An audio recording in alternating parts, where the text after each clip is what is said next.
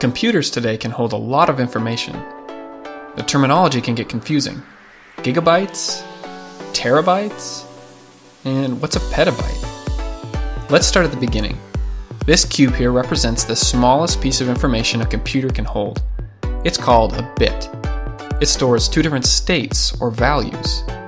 You can think of this as a true or false, on or off, yes or no. But most commonly, it's thought of as a 1 or a 0. Now let's add another bit.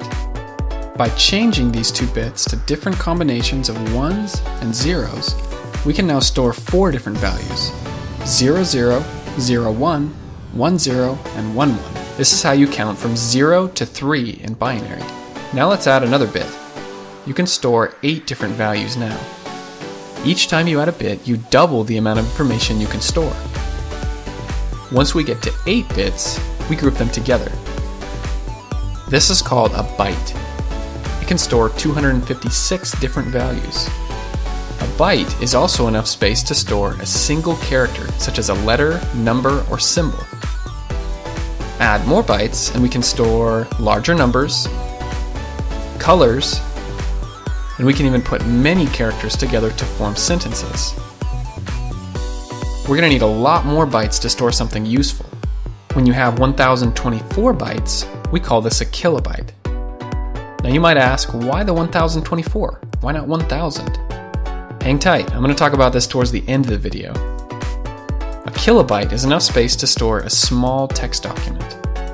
To store a low-resolution picture, you're going to need somewhere around 100 kilobytes. Once you get to 1024 kilobytes, we call this a megabyte. 1 minute of MP3 audio is about 1 megabyte. Those old 3.5-inch floppy disks can hold 1.44 megabytes of information.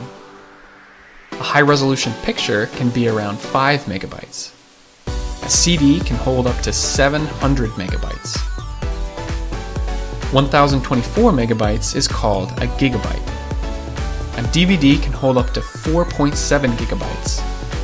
A Blu-ray disc can hold up to 25 gigabytes.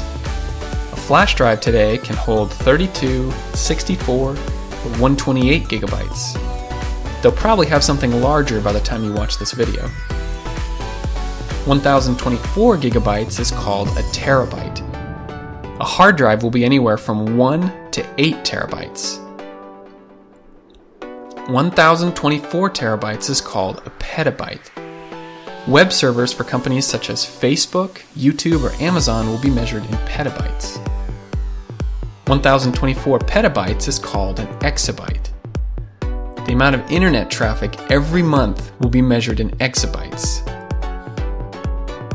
After exabytes comes zettabyte, and then yottabyte. Well, you get the idea. So big you probably won't hear too much about yottabytes for a while. Maybe someday though. Okay, let's get a bird's eye view of all of this. 8 bits to a byte, and 1024 for every jump after that. So there's 1024 bytes to a kilobyte, and 1024 kilobytes to a megabyte, and so on. So why not 1000? Actually, by some definitions it is 1000. But most of the time we mean 1024. Computers like the number 2. If you multiply 2 by itself 10 times, you get 1024. This is why computers like that better. So there you have it. Next time you hear one of these words, you'll know what it means. My name's Owen. Thanks for watching.